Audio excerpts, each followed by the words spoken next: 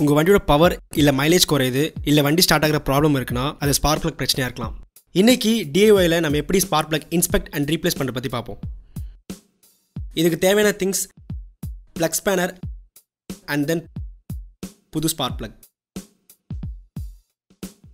Spark plug remove பண்ணுறதுக்கு முன்னாடி அதுக்கு மேலே இருக்க இக்னிஷன் ஒயரை ரிமூவ் பண்ணணும். இக்னிஷன் ஒயர் ரிமூவ் பண்ணதுக்கப்புறமா ப்ளக் ஸ்பேனர் வச்சு நம்ம ஸ்பார்க் ப்ளக் ரிமூவ் பண்ணணும்.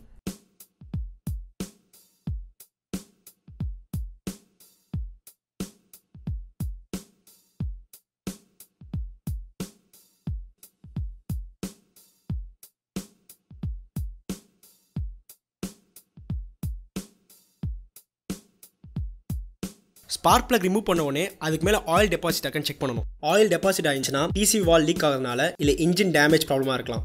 ஸ்பார்க் ப்ளக் பிளாக்காவோ இல்லை எல்லோஷ் ஒயிட்டாவோ இருந்துச்சுன்னா அது கார்பரேட்டர் டியூனிங் ப்ராப்ளமாக இருக்கலாம். கார்பரேட்டர் டியூனிங் பற்றி தெரிஞ்சுக்க கீழே இருக்க வீடியோ டிஸ்கிரிப்ஷனில் கிளிக் பண்ணுங்கள். யூசருக்கு ரெக்கமெண்ட் பண்ணுற இன்டர்வலில் ஸ்பார்க் ப்ளக்கை மாற்றுறது ரொம்ப அவசியம். அண்ட் ஸ்பார்க் ப்ளக் கரெக்டாக இருக்கான்னு செக் பண்ண மல்டிமீட்டர் யூஸ் பண்ணலாம். சென்டர் எலக்ட்ரோடும் கிரவுண்ட் எலக்ட்ரோடும் ஷார்ட் ஆகுதான்னு பார்க்கணும். அண்ட் தென் இதோட கேப் கரெக்டாக இருக்கான்னு செக் பண்ண ஃபீலர் கேஜ் யூஸ் பண்ணலாம். பட் இவ்வளோ காம்ப்ளெக்ஸாக நம்ம செக் பண்ணுறதுக்கு பதிலாக நம்ம ஈஸியாக ஸ்பார்க் ப்ளக் மாற்றிடலாம். ஒரிஜினல் ஸ்பார்க் ப்ளக் இல்லை உங்கள் வண்டி டிசைன் பண்ண ஸ்பார்க் ப்ளக் மாற்றுறது ரொம்ப முக்கியமான விஷயம். இப்போ நம்ம புது ஸ்பார்க் ப்ளக்கை ரீப்ளேஸ் பண்ணலாம்.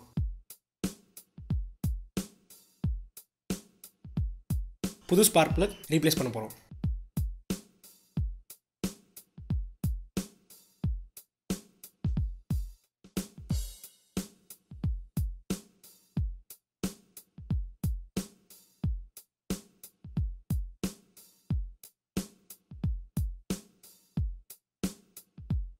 Spark plug and then ignition ஒயரை டைட் பண்ணோம். அவ்வளோதான். R15 புல்லட் 500 இந்த மாதிரி பைக்ஸில் வந்து fairing and then petrol tank remove பண்ணி தான் ஸ்பார்க் ப்ளக் மாற்றணும். இந்த வீடியோ பிடிச்சதா லைக் பண்ணுங்கள், பிடிக்கலாம் டிஸ்லைக் பண்ணுங்கள். பட் அதுக்கான ரீசனை கண்டிப்பாக கமெண்ட்டில் மென்ஷன் பண்ணுங்கள். அண்ட் உங்களுக்கு வேறு டவுட்னாலும் கமெண்ட்டில் கேட்கலாம். மறக்காமல் சப்ஸ்கிரைப் பண்ணுங்கள். Until then, it's bye from Dinesh. Take care.